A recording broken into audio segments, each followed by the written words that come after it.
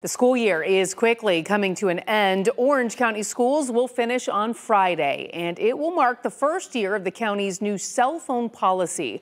Phones were supposed to be off and put away in backpacks. News 6's Emily McLeod went to Timber Creek High School today to get a final report card on the new policy.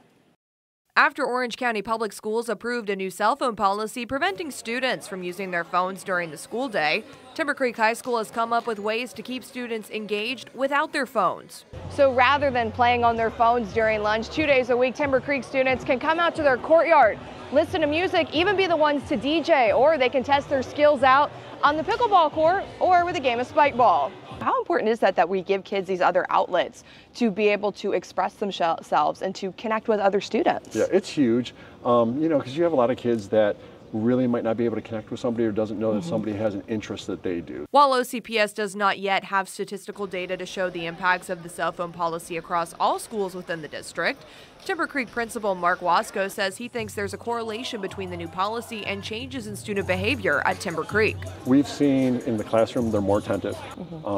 The teachers say that they're actually able to have classroom conversations now. Also, discipline's gone down because you don't have those kids on social media seeing if someone is saying about them or someone got the newest, greatest thing and is making fun of somebody else that might not have it. Louis Luque is the senior class president at Timber Creek High School. He says he has noticed some changes in his own life since the cell phone policy has been in place. I can definitely see an increase in my grades, like not actually being on my phone for sure, and just seeing I feel like an overall benefit to it. Student body president Lauren Davidson says she's seen positive impacts as well. Almost every day when we put out the pickleball or the spike ball, we always see kids playing it. And even if we don't put it out, they come in and like, oh, are we playing spike ball today? Or, oh, this and that. But they love it. While Luque and Davidson say they've seen the positive impacts of the policy, they do say there are some areas where it could be tweaked. Maybe during lunch it could be revised. Maybe we could be on it during lunch. It's hard when we have so many activities. You do want to take a picture of your friend, or when we have like our homecoming week or spirit days, we do want to take pictures. In Orange County, Emily McLeod, Getting Results, News 6.